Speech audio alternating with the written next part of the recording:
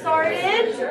On behalf of the Shelter Island Public Library, we welcome you to this evening's Friday night dialogue with author Josh Sapan. Josh is here to talk about his new book, The Third Act, and he has brought a couple of friends with him so that they can assist with his presentation. So, great. Not here to hear me, so welcome, Josh. Thank you guys all for coming out. Can you hear me okay? Yeah. Yes. Great. Well, thank you. I know so many of you, so I could actually thank you individually. We could kill the hour and go home and go drinking, which could be a good Friday night on Shelter Island. So I'd like to introduce the people who I'm here with, who are all living on Shelter Island and who have lives that I think are worth hearing about. Susan Carey Dempsey has been, in her earlier life, a strategic advisor to not-for-profits, advocacy groups, and political campaigns. She's been editor-in-chief of national publications. I was introduced to Susan by reading the Shelter Island Reporter, where she's a journalist, and I fell a little bit in love with the manner in which she wrote. And if you're familiar with it, I'm sorry to have a television analog for writing, but it felt a little bit like a local Charles Perrault. It was less the facts and more, if I can say it, the community, humanity, and a little bit the poetry. So I thought it would be wonderful to have her to speak to, and that's Susan. So I'll ask you to hold your applause, I guess. Until I introduce the other. Oh, well, we can go each time. Susan, yeah! Give it up for Susan. Joshua Potter, some of you may know, because he may have had his hands up your clothing in an entirely appropriate, if not imperative way. And if you don't know, he grew up in the Texas Hill Country in a town, are you allowed to curse here in the library? Nah. In a town, no kidding, called Utopia. And he did spend his childhood wandering the hills and reading Byron, Yeats, and Tolkien. And he then got a master's degree in English, and he was an English teacher, which was sort of Act 1 for Joshua Potter. I met him in Act 2 as a doctor during COVID. I went to him and he treated me for the things I had and the things that I imagined I had. He was pretty good at the imaginary diseases and very good at the real ones.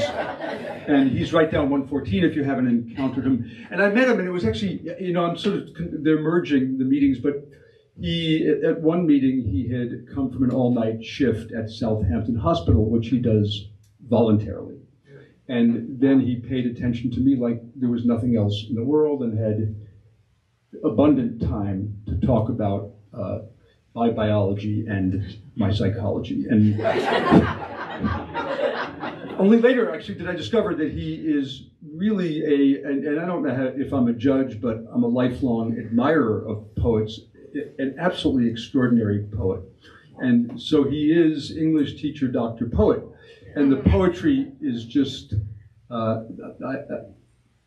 you'll encounter it at some point for yourself. And the third person here in the middle is Bill Persky.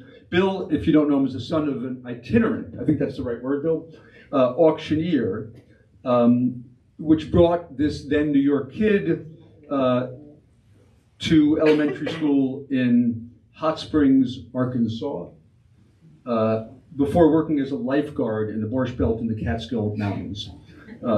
That's actually in evidence in his background, in his current personality, but the Arkansas thing seems deeply buried. I can't find it anywhere. So anyway, actually, it's the same school that Bill Clinton went to, not at the same time.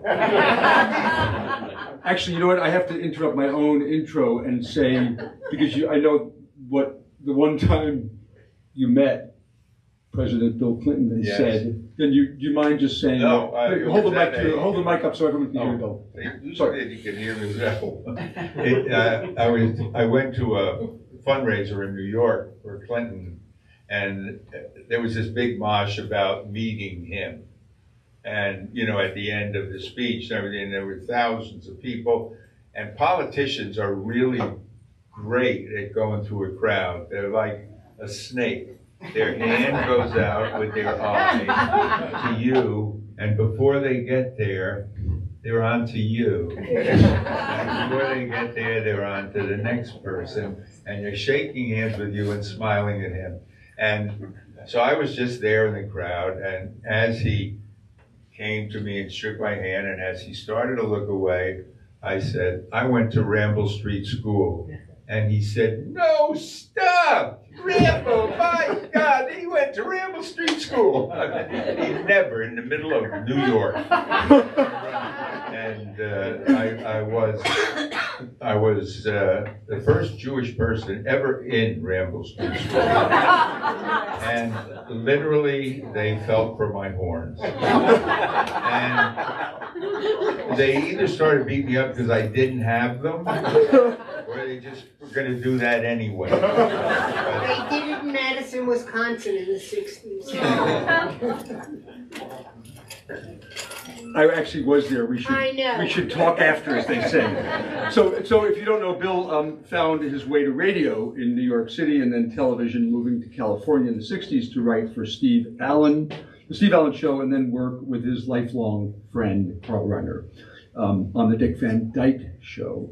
And there he wrote, and I worked in the television business, and there are TV episodes that are considered the best of all time. I mean, the best of all time. Coast to Coast, Big Mouth, you can name these episodes and the world goes, and anyway, Bill wrote so many of those, like breathtaking, like total Shakespearean television classics. They're just insane. And he went on to develop and produce TV series that, if there's a notable theme, they put women in independent, powerful roles, including That Girl and Kate and Allie, and along the way, he won a whole basket of Emmy Awards. And he is one of my best friends, so I can tell you that he's, as you may have just witnessed, funnier in person than his TV shows are, and nicer and more generous than he is funny. So it's just... I would take a bow, but I'd fall.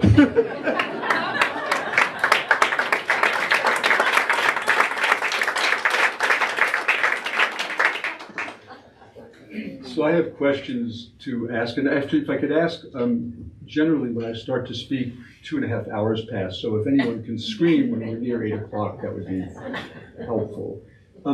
So Joshua, can I ask you about Texas, and about reading, and about wandering, and about being an English teacher, and then becoming a doctor? Because the book's sort of about stages and chapters, and you're too young to have 3 acts, but you really do. You know, I don't know, you may be on your way to 9. You can't keep a job. That's probably not wrong. So do you mind a little bit? Because it's a fun... As long as I don't have to talk about politics in Texas, then we're good. Not in 1 hour. Not in one day. I do know many of you, this is true. So, but I'm short, so if I can't see them in the back, I apologize. Yeah, so I grew up, those of you who, obviously for privacy reasons, I'm going to not look at anybody in the eyes as I say this, those of you who I had the good fortune to see in the office and have heard me ramble, I like to talk about how Shelter Island is very much like where I grew up. Utopia is a real place, believe it or not, and it's a small town with no stoplights, 1 general store, 1 gas station, 1 school, K through 12, in which I graduated in class of 11. After starting with 6 in my class in 1st grade, so we almost doubled. That's something Prodigus would be proud of. And about, it feels like 15 churches, it's probably 7 or 8. And it's in the Texas Hill Country. Has anybody ever been to the Hill Country in Texas? It's beautiful. Sort of legendarily so. And it's right on the edge of the desert. So it's sprawling hills, live oak trees, what we call rivers. And my wife reliably informs me are actually glorified streams. But that are spring-fed and crystal clear and cold. And there's deer everywhere, which is why I was never surprised when the deer came here, except I wondered why they followed me. And it's a very quiet, peaceful, idyllic place, which is not surprising. And I am your prototypical bookish kid. I always was. I got in trouble in school for wandering around with a book in front of my face and walking into lockers. I got in trouble for reading in class. When my parents punished me, it was with being told I couldn't read. And it says something about the level of the reliability my parents had and their authority, I guess, that I didn't read until I found out that I could just ask my 8th grade English teacher to assign me whatever book I felt like reading, and it was work. And it wasn't getting around being grounded. So words were my first love. They're my all-time favorite everything. I'd say pastime, thing to do, whatever it is. So, I mean, so why doctor? How'd that happen?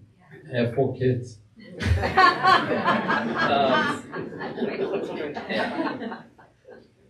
So that's 4 nights you didn't read. That's right.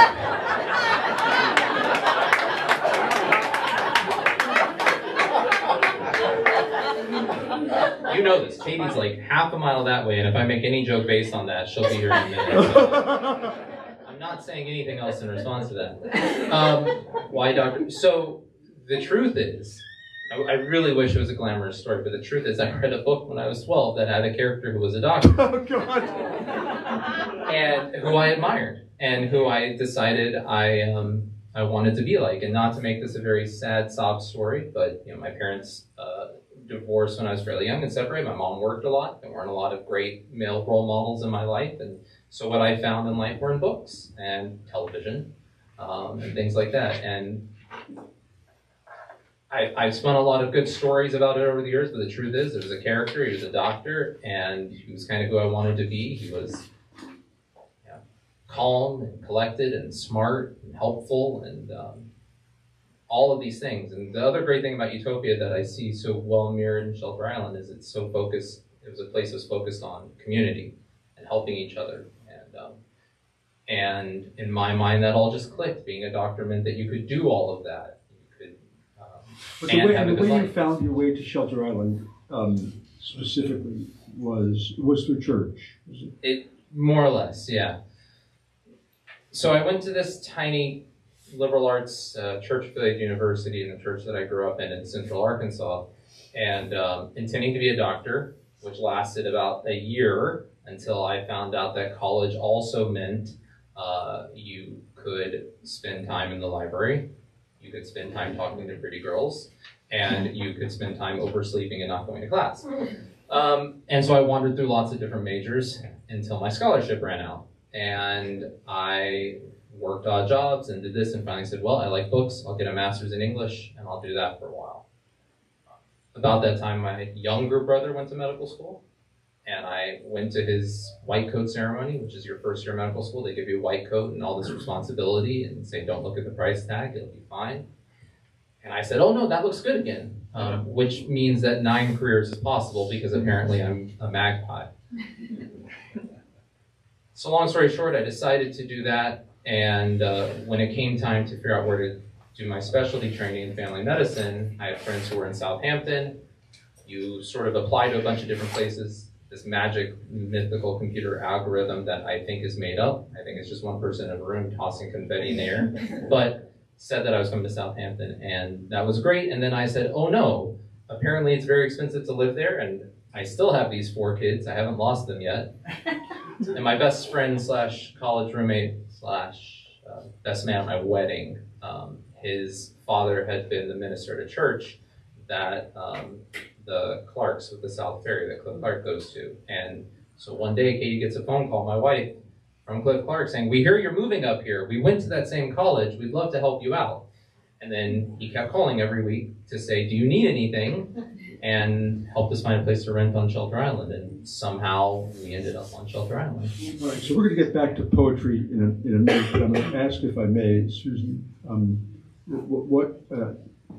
what your sort of geography has been, because it's an interesting one. You've been here since you were a kid.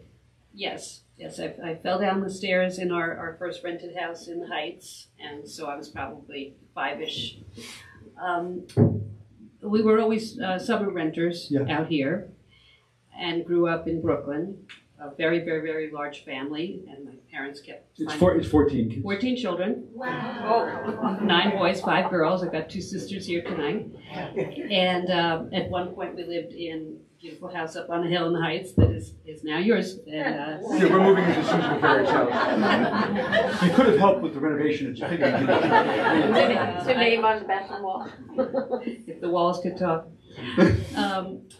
And so Shelter Island was always a great summer place we loved. But then as you go through these different iterations of your life, you have a chance to spend different time here. And I think more towards the last decade, I'd say, my husband Marty and I had more time. We were empty nesters and more sort of consultants than full-time working. And if you want me to go segue into how I wound up at the I do, Reporter. because I wanted to ask you guys, I just wanted to move it on, but I wanted to ask you if you had in your mind writing, being a journalist or being a local journalist, and I wanted to ask you, Joshua, later if you had in your mind being a poet.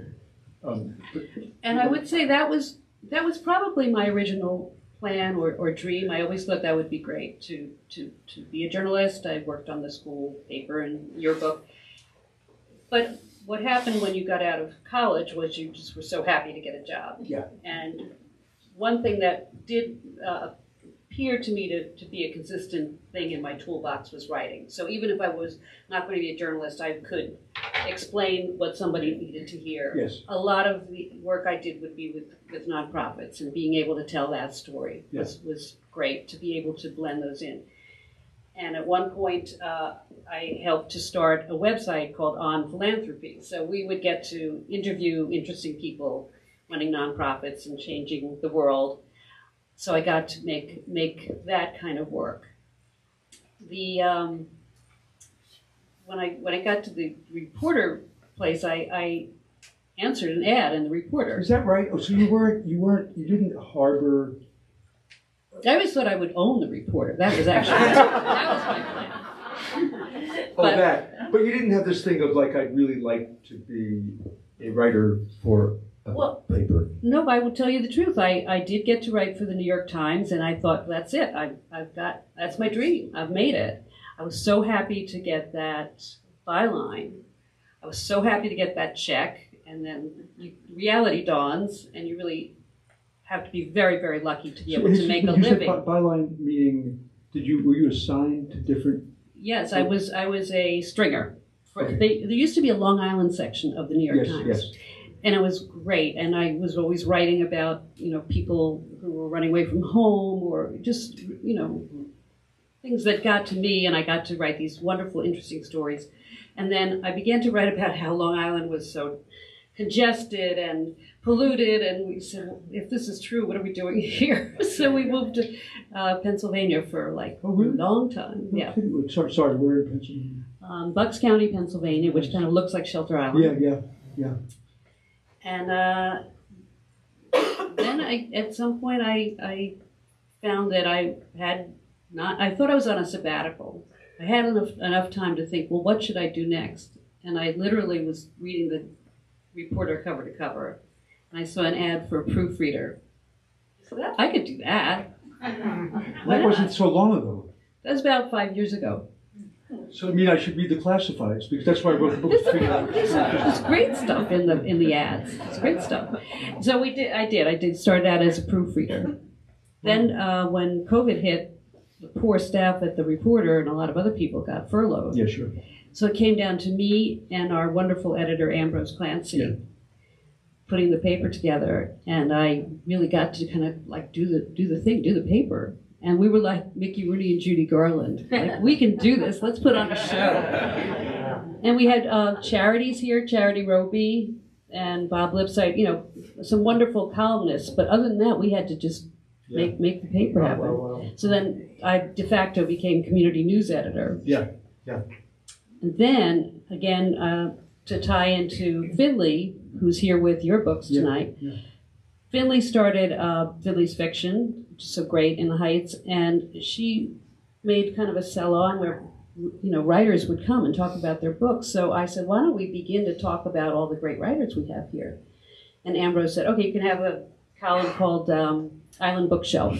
Any idea I came up with, he'd be like, sure, do it. And then he gave me my column called Shorelines, and I was able to do some more personal things. That's wonderful. So it's been I'm very, very grateful to be able to make my connection to Shelter Island work with that. Fantastic. Thank you. And so, Bill. Yes. That was an attentive answer. Thank you very much. It's a very responsive answer. I was listening to her. So when you were in Arkansas, Yes. and your dad was an auctioneer around the country, he was itinerant, and in Atlantic City, and then you were sort of Jewish dirty dancing, which was intended to be Jewish. Yeah. The Borscht Belt. Yeah. And your sister really married into the royalty. Into the Borscht Belt. So his sister married Borscht Belt royalty, a Grossinger, which is really like marrying. It wasn't bad. But did you think you wanted to be a comedy writer? All I knew was I didn't want to be in my father's business. I would have become anything. My father ended up owning an auction gallery in Atlantic City. And our lives were, he was like itinerant. I mean, I went to 8 schools before I got to high school. We lived in everywhere. And I just knew I didn't want to do that. And then when I didn't really have any ambition that I could think about what I was doing. I thought I'd go into advertising. And then when my sister married Paul Grossinger, I spent the summers working up there. Yeah, for about 4 years. And they had these incredible shows, and they had young writers working for them. In fact, Mel Brooks was hired in 1949, I guess it was, 50, to write the show for the staff. Every year they would have a staff Is that right? Yeah, they have a Is staff that show. right? Yeah. Come And on. Mel was hired to do that. And as part of his deal, he said, I want to do stand-up. And Wednesday nights was a show night there with not big stars. This is at Grossinger's. Yeah. And so they had kind of second-class acts on Wednesday night. I mean, the week was really interesting. It was basketball on Friday, the big show on Saturday, a medium show on Wednesday, game night on Tuesday. I mean, it was just programmed so that nobody ever had a moment to sit still, so they could work up an appetite for the food, which never ended. But at any rate, Mel talked him into letting him do stand-up. And he got up and he did a thing that was insulting to everybody. I mean, he said, there's more furs on the Jews here than there are. And he just, everything that came out of his mouth, people were screaming. And so he was let go the next day. Oh, so he wasn't in residence, he was driving up. No, he was there writing this show, but he wanted this extra thing to do, so they let him loose. And got rid of him. And when I met him years later working, and I said, I saw you at Grossinger's. He said, don't tell anyone. So anyway, when I was up there, I kind of got interested in comedy. And then when I went to college, I started to do impressions, which everybody did, you know, Bela Lugosi, and I used to do it at the fraternity house, and then I did it at nightclubs. I had a little nightclub act, and then I started putting jokes in with it, and I had a friend who went to school with me, and we started working together. And after college, we came to New York, and we tried writing, you know, anything. I had a job at WNEW Radio for $35 a week, and it was an ad in the paper, and it was for the continuity director, an assistant to the continuity director. You too, classifieds. Huh? Classifieds. No, it was, the thing is. But you didn't get the job. Oh, it was in the classifieds in the Times. And I got it at one of the 42nd Street theaters between shows, because everybody who was out of work, they used to have old triple features on 42nd Street. Anyway, I had no idea what continuity was. And this guy said, okay, I'm going to go to lunch, and I want you to write me a jingle and a commercial and a public interest story. And he left me there. And I had no idea how to do any of it. And I forced my way through. He came back and he read it. He said, this is good. You got the job. Then he got a phone call from the guy he had lunch with offering him the job he was interviewed for. So I became the head of the continuity. And still had no idea what it was. I didn't get a raise. I had a title. I'm the head of the continuity. And so I had to hire somebody, and I hired Sam Denop, who had been these are going back to things people don't even know about. He was the bargain broadcaster at Klein's department store. What does that mean, bargain? Well, he would go online and say, ladies, hear this. I mean, there are nylons galore. And get there, don't hurt one another. They're on the 6th floor, and he was funny. And then he was there about 3 weeks, and then he did a thing. He said, ladies, this is a big one.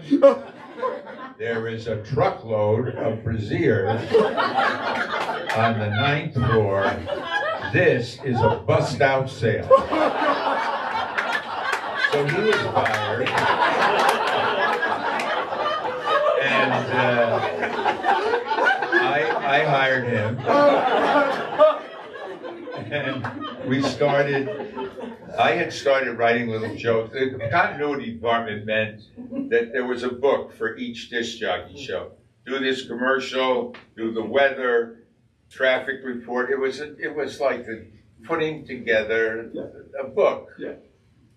Was the most tedious thing in the world. And that was back in the days of what were they called?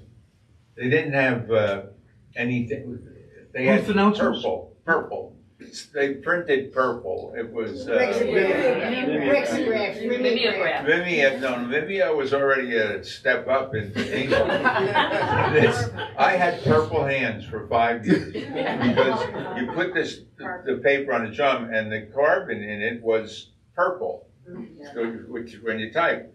So you put this solution in that took the purple and put it on the page and your hands. So I walked around with purple hands. Anyway, started writing little jokes for the disc jockeys, and the owner of the station said, that's fun, keep doing that, you know? And so then we had a Christmas show and a Christmas party, and Sam and I wrote a show, full musical. This is still NEW. Yeah, this was in 4 years later. And we wrote this show and we performed it. And afterwards, this little guy came up to us and said, hi, my name is George Shapiro. I'm at the Morris office and I would like to be your agent. And I never even dreamed that we'd have an agent. And we said, well, great, can I have a card? He said, well, I don't have them yet because until today I was in the mailroom. I said, I don't care if you don't have cards and you're still in the mail. We got an agent. And so George Shapiro went on to discover Jerry Seinfeld, Andy Kaufman, George Carlin. He was the best manager in the whole world. And so we were very lucky. And he would go up to, we wrote for comedians who were in nightclubs. Like the first job we got was for a guy named Jimmy Casanova, And we said to him after we met, we have a great routine on your name. And he said, what's funny about Jimmy? And that's why you've never heard of it.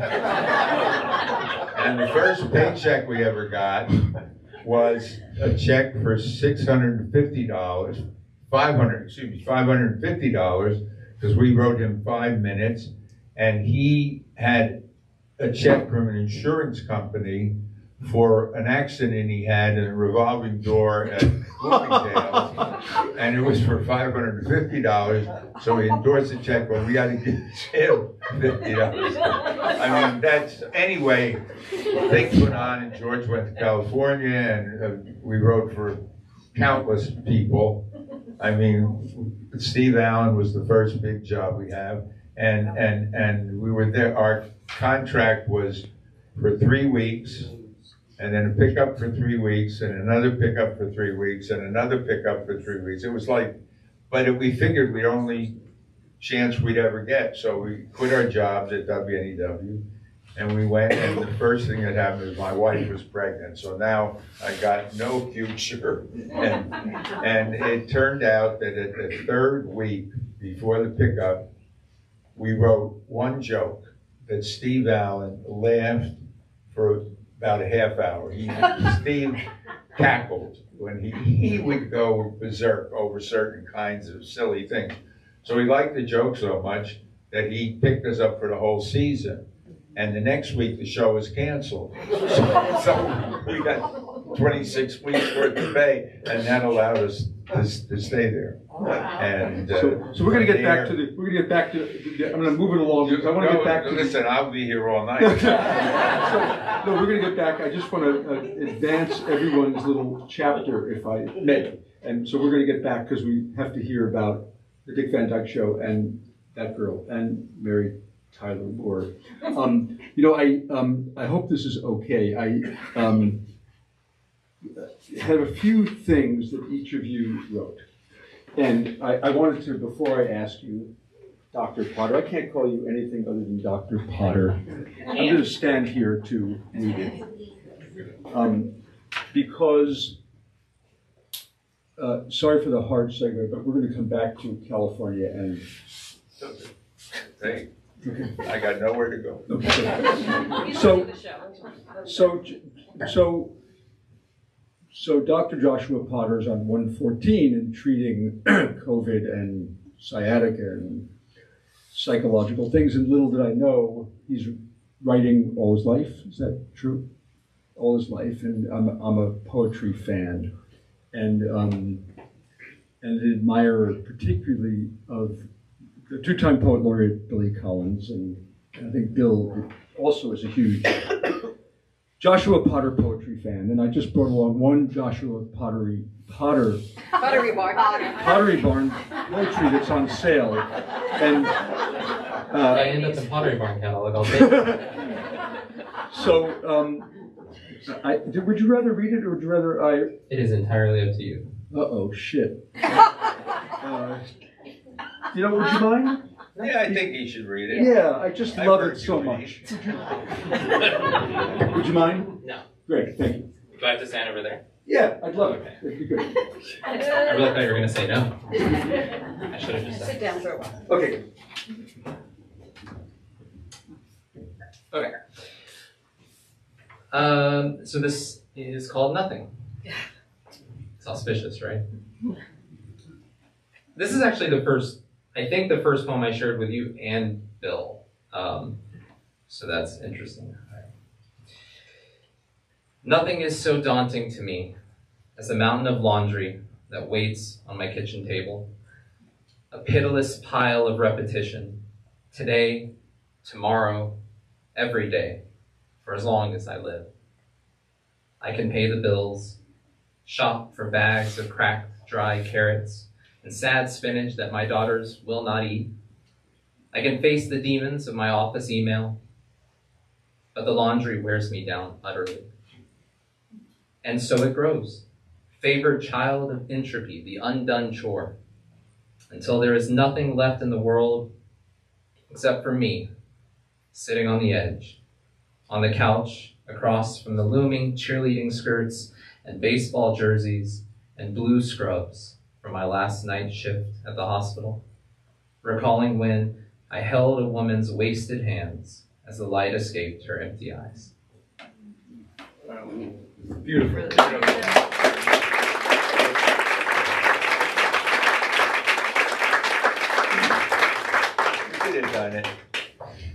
So just a question or two about poetry. So you began writing at what age? Poetry specifically? I have no idea. I've been writing as long as I can remember. Yeah. Which sounds like one of those lines that people who want to be writers say, right? No, writing is the only thing I've always done. Really? Consistently. And poetry is probably the first thing I wrote. I seem to be bleeding slightly if I was only a doctor. My mother likes to remind me that she has all of my poetry from when I was a teenager hidden away somewhere for blackmail, which is good because it's terrible. And I kept doing it. I never stopped. Once I got a cell phone and the lovely Notes app for the last 10 years, I've just been scribbling things away in there. And The hell of a doctor. I didn't say I was a great doctor. And I don't know what, I think part of it with poetry is, obviously I have a short attention span if we're going to listen to Bill about my careers. But I got introduced to it early. I got introduced to Yeats in particular, was an early, deep love of mine. And I'm also a very, music matters a lot to me, and songwriters. But they don't feel self-conscious that Loudon Wainwright III is here listening. Yeah, I tried not to. Didn't even notice. And so, and a lot of the greatest lyrics in music are obviously poetry, and it all just blended in my head, and so that's just what I always did. But in the late 20th and early 21st century, if you were a poor kid in Southwest Texas, nobody said, "Hey, be a poet, that's a great career option." Literally nobody ever said that to me in my life. I will say, though, that I had a friend and a mentor for a brief time in San Antonio, a guy by the name of Bryce Milligan. If you Google him, there has turned out to be a bit of a scandal since, but Bryce was a very well-known poet. He owned and operated the oldest independent printing press in Texas. I think he was one of the first people to publish Sandra de Cisneros out of San Antonio. And Sandra de Cisneros. I'm losing my mind today. I just mixed up Sandra de O'Connor. Anyways. Just don't say Ralph DeLorean. Don't say Ralph DeLorean. That's no. And Bryce is a great poet himself, and when I was 19, read some poems of mine and said, "You're not bad. Find your own voice." Yeah. And then stopped answering my emails because he was busy. And that was 20 years ago, and so I kept going, and just, I wish there was something more to it beyond it's what made sense in my head. I've written a lot of things over the years, but that's what I always came back to. And if I may, I'll just brag like you're a son, but you did just get recognition for your poetry. A little, yes, I did. I was very fortunate here. This is the scene of the crime, to get an honorable mention in the Bliss Moorhead Poetry Grant contest here. So Susan, do you want to read? I just have a couple of excerpts. An excerpt from something you wrote during COVID. Read it. Yeah, this is from an article in the Reporter, so it's just journalism, and it's lovely. The full article is oodles times better than what I'm going to read, really. But it's just so rare. I opened the Shelter Island Reporter, and there's a reflection on July 4th that sort of almost brings me to tears. And it's there in the local paper. It's so pretty.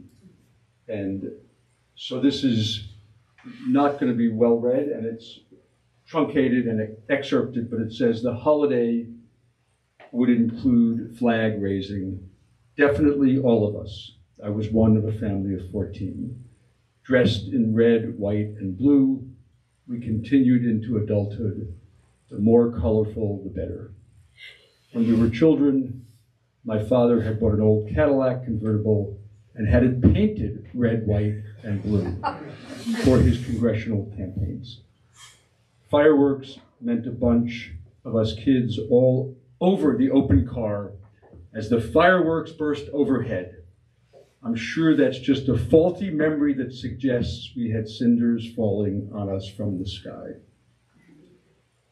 And then she talks about being on a boat and watching the harbor illuminate with all the boats waiting for the fireworks in the harbor, and says the sky turns from blue to blue-black and the shore becomes graceful, curving silhouettes. When darkness arrives and the pyrotechnics begin, we count ourselves lucky to be part of this magical place. And so it's almost July 4th again, so it's beautiful.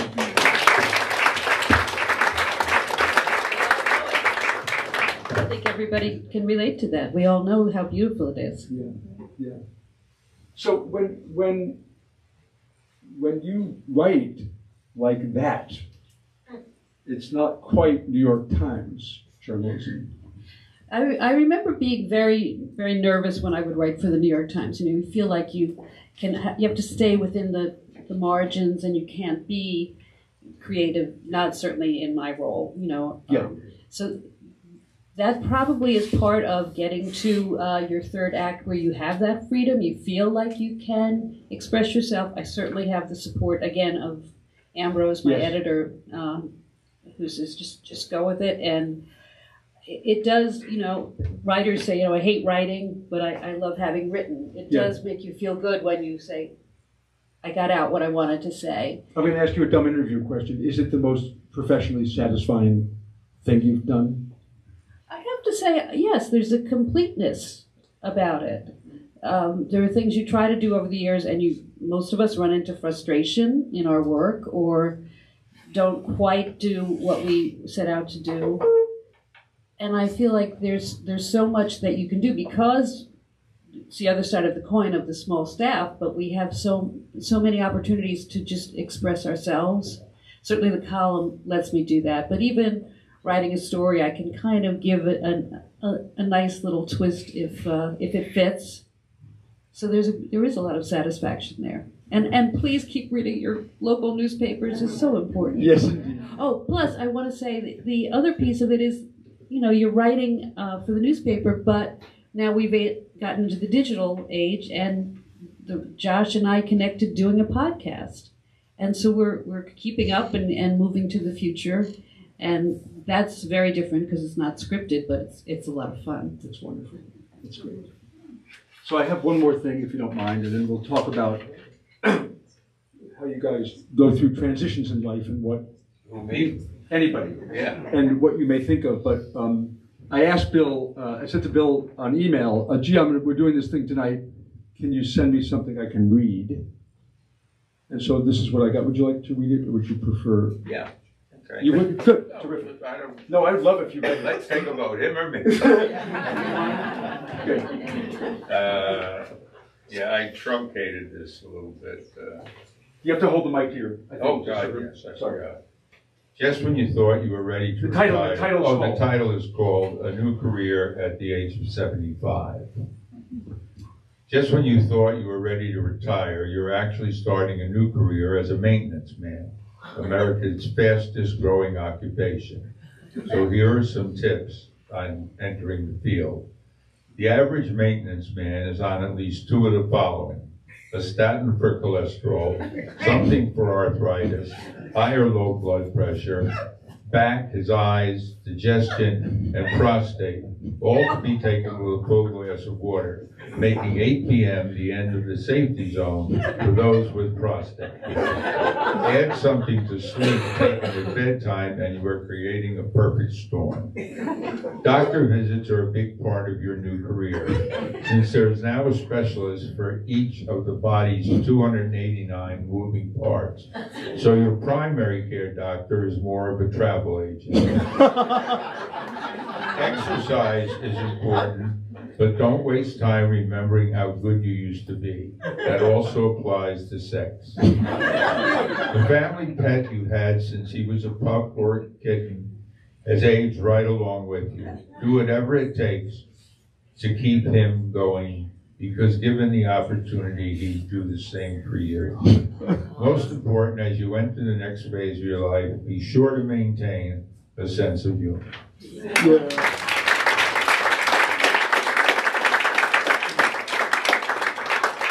So we have to watch the clock. It's almost 5 of 8, and people have appointments. So we didn't get to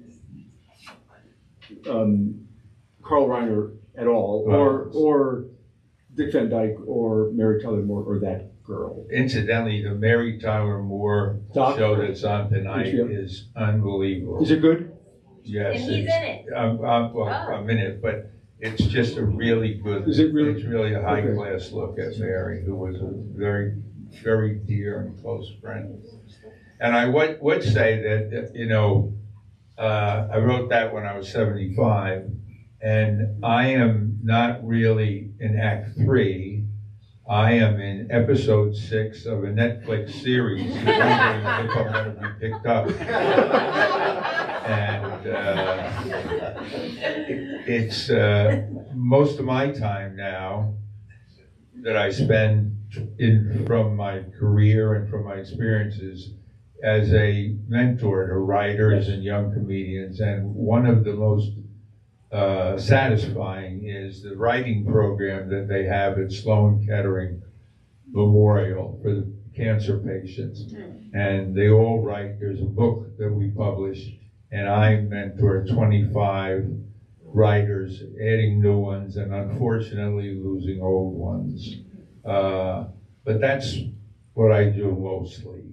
And at my age, I'm 91 now, and there's not a lot of professional work waiting for me.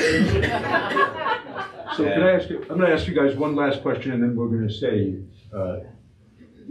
just for those of us like me who are interested in transitions, other than the classifieds, what would you say about coming to a time when one might want to consider doing something different than they did? Any thoughts about it? I do have a thought about Shelter Island being a very good place for that, because many people here wear several hats and don't fit into one little box. And sometimes you can get into something new by volunteering, and that certainly is something that's very, very well received and very common here. So I think that this is really a place that everybody should consider what's in your book, because you and I talked about what the key is to people doing that third act, and it was engaging. It was something that makes you feel like you're going to make really good use of this time, whatever it is. And I've been doing a series on people living to 100 in Shelter Island. Have you really? Yeah, there's a lot of them. So this is a good place to continue your many, many acts. Great, well, thank you. And, Joshua,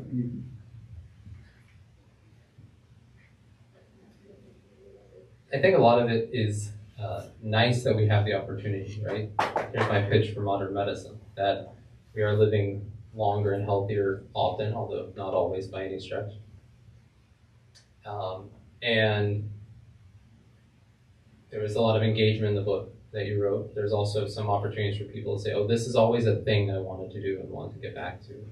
The world has more mobility, and the world has more opportunities, thanks to technology and everything. And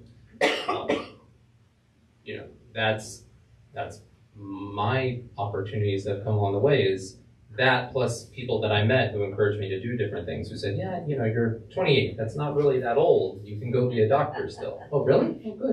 Oh, good.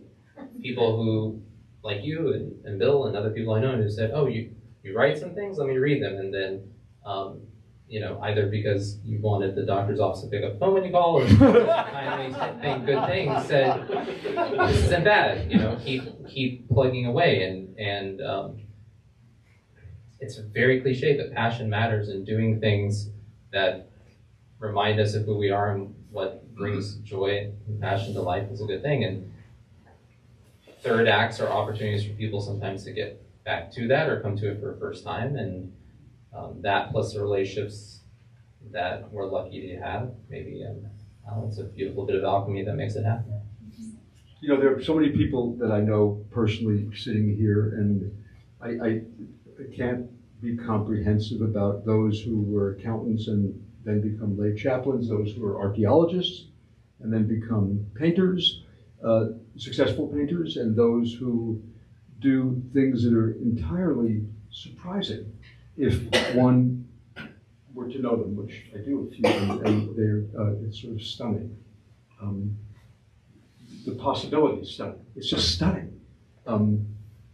That's not much of a contribution. It's just stunning. And Bill? Well, I think that for me, and increasingly, and especially as I lose my independence and you know, all the youthful stuff, the thing I think that's most important is to remain relevant. That it really matters to other people that you're still here. And you know, you are part of a group, and then the groups, you get sick or so and so, the group checks in and it sees how you are. But it's very hard to maintain being something or being proud of yourself or feeling that you really matter. So for me, being relevant I couldn't think of anything else to do but to impart what I knew how to do to younger people. So I taught, and I do guests on a lot of podcasts. I'm available. And, I'll be calling. And it's just rewarding to, and the thing at Sloan Kettering is really amazing, to have people who are going through hell. And they asked me if I would do an evening of how to put humor into sad things, which was quite a challenge. And I did a television. We did a televised with Alan Zweibel, who is one of the original writers on Saturday Night Live and very popular, and Adriana Trigiani, who is an amazing novelist.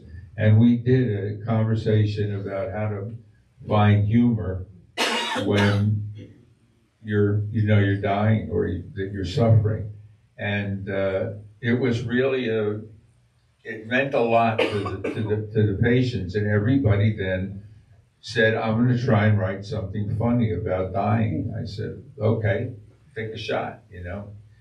And so I gave back in terms of what I knew. And, you know, I became a mentor, and I talked about writing. And with young people in particular in schools, where I speak a lot, television classes, they have no idea of the business that they are in. And you know, I say to them, you're on the 11th floor of a building and you don't know what's holding it up. And so I introduce people to classic stuff that's been done, and it kind of enriches their life and makes them feel better. Yes. Well, thank you. So I'd like to thank everybody at the library for allowing me to come here and have this conversation. It's a treat for me, and I'd like to thank Susan, and Joshua, and Bill, and I'd like to thank all of you for coming out on a Friday night when it's so nice outside. You're in the basement, and so I think we're all grateful. I'm particularly grateful for spending your Memorial Day Eve in the basement.